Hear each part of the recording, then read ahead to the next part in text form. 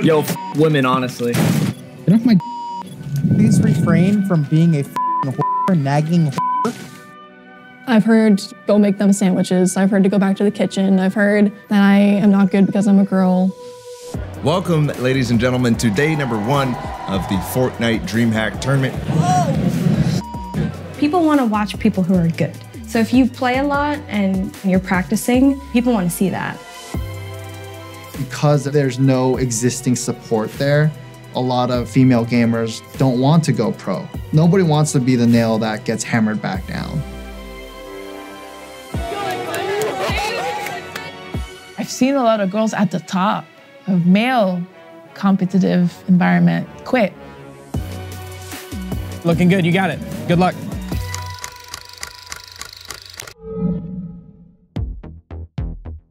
Esports is a quickly emerging form of professional video game playing, where individual players or teams compete to win cash prizes, sometimes in the millions of dollars. In 2020, the esports industry is predicted to surpass $1 billion in revenue. Popular games like Overwatch and Fortnite are attracting a very wide audience. Still, despite this, the competitive gaming world is known to be incredibly male-dominated. So, just out of curiosity, is this how you guys treat every girl that comes into your comp games? Shut the fuck up and No, make I'm just us wondering. sandwiches. There's no comment that can turn me away from this game. I still want to play. Chastity, also known by her gaming handle Cupcake, is one of 5 members of Team Paradox, an all-female gaming team trying to go pro. Each member of Team Paradox ranks in the top 1% of players for the game Overwatch.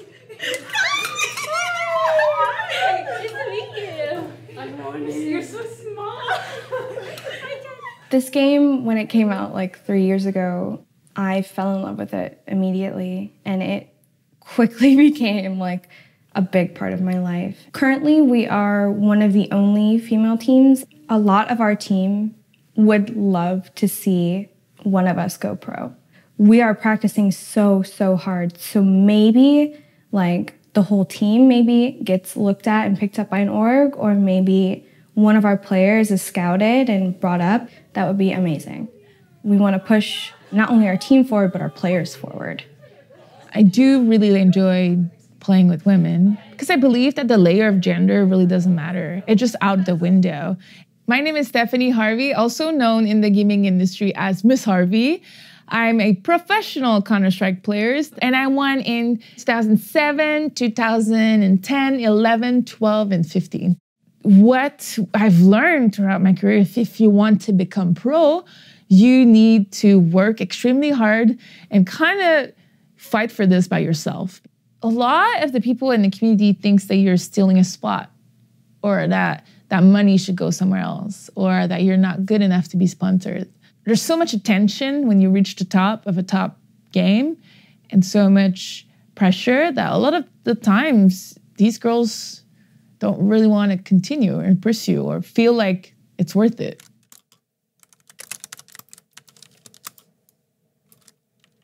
How I'm feeling? Hungry. I think that's like my number one thing on my mind right now is getting food. But in terms of playing, I'm feeling pretty calm. Like not feeling anxious yet, at least. Maybe when I get there, I'll feel a little more nervous. Today is a DreamHack Anaheim, so they're doing a solos tournament, so everybody's just playing against each other. There's 1,200 people competing and only 100 people in the grand finals. I'm Madison Mann, nickname's Maddie, and I play for Gingy eSports. I got signed in 2018. Probably roughly practiced lately about 6 to 8 hours a day. And that's pretty much every single day. I have a lot of pressure because the last solo tournament, I didn't do as well in Australia. And I went on Twitter and I was just getting flamed for no reason. And I feel like the extra pressure of just being who I am can take a huge toll on even my performance because I don't want to let anyone else down, let alone myself down. I don't want to make any mistakes because the whole world's watching. It's kind of stressful. Left wander? Yeah. All 3. Eat them.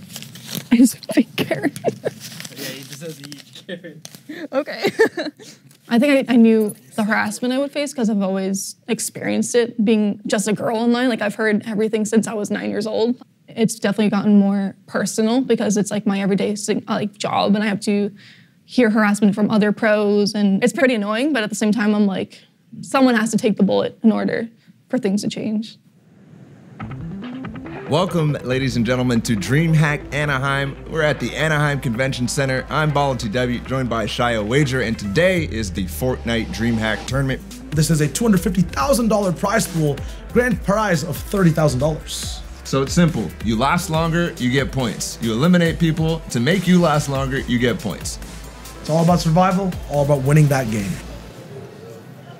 Those mats you found like mid-rotation were huge because you had no mats. You're playing well, keep it up, keep it up. They've been practicing for months. So once we're here, my strategy is more to just make sure they're comfortable. Go get them, an energy drink, some water, just really do everything outside of the game so they can focus on just the game. In esports right now, there aren't any female players at the top level of play. It really hasn't been explored, I think. My name is Barry Lee, and I'm an esports agent with Evolve Talent Agency. I represent a variety of pro players in different esports. If you look at the marketing for video games in the late 90s and even in the early 2000s, a lot of it has been directed to boys that had a large swing towards skewing the gaming population way more male dominated. What we're seeing now is clawing back against it. So until teams are saying that we want the best female gamers, then develop them, find coaches, coach up these female talent, scout them out, and then really just make it worth their while to be the nail that sticks out. You're playing well, keep it up, keep it up. Genji has been making strong efforts towards building a program of female gamers. It remains to be seen whether Genji has a top all-female Fortnite team. I wish them the best. We got it in this fix. Bro, my map. I was like, I didn't get my storm surge. That tag I got 100, I kept going. In Fortnite, you can play well, but still do poorly. So it can be really frustrating, mentally, when you're playing really well, but things just aren't going your way. It's all Gucci, still got tomorrow too. Nothing to stress over. It is indeed annoying, but it's Fortnite. Fortnite is annoying. That was a good game. That guy had a sniper RPG. I didn't even know where it came from. If I didn't get hit by that, I would have been perfect. Oh, you still have 3 matches remaining? Yeah. Oh, you're good. Yeah. You're good.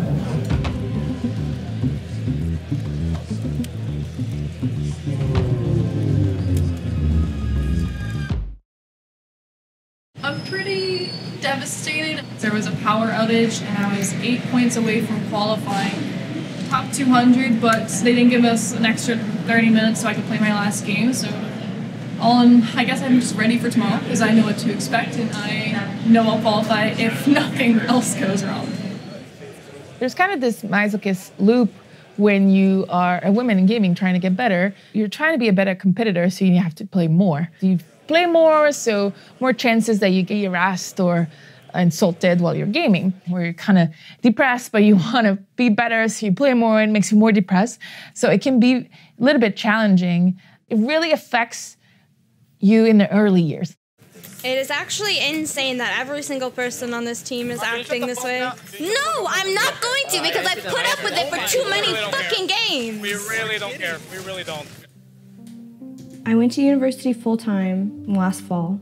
I got the eSports scholarship, which was quite a bit. I played for their Overwatch team. I captained their team. And I was going to school full-time and I was also working a part-time job. So I was doing that all at one time. And things started to go really, really sour with my mental health. At the end of February this year, I ended up in the hospital for an attempted suicide. And yeah. My one escape, which is Overwatch and gaming, isn't exactly the most fun and safe environment. Obviously the community is toxic to everyone, but a lot of the things that that were directed to me were sexist and not great. And I've had people since then, they have brought up my suicide attempt in game and told me I should have done it better, basically. So I did take a break from competing, but I love Overwatch, so I did eventually come back. No matter what happens in my life, like mental illness, this game is going to be there for me.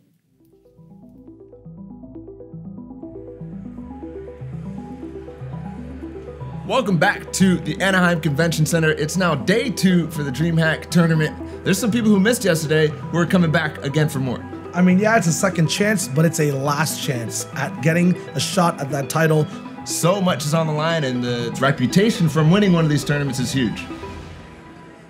Alrighty. This is the one. This is the one. There's a lot more high expectations as being a female on the professional field. It definitely takes a toll because I don't want to disappoint not only my coach, myself, and then the people that support me, and then I don't want to hear the negativity that comes with it. 40 seconds, you ready? Good luck. Let's go, Maddie, let's go, let's go. You're good. Like there's like 7 people in the area too. So I think when it goes. Today she's struggling more so than any other day. It's 10 games, so you gotta have the right mental fortitude for all 10. I hit somebody with my trap. Did on like 6 people. Oh yes. Maddie might actually clutch up. She's got 4 kills, 14 alive. This is her last game. Way to finish strong, Maddie. You're gonna be really, really close. Really, really close. So you're in what, 164 right now? So you got 36 slots. Go like below you. So, yeah, it's just gonna come down to the wire. I mean, I know you don't want to hear it, but you would have qualified yesterday. I mean, you would have. It's not fair.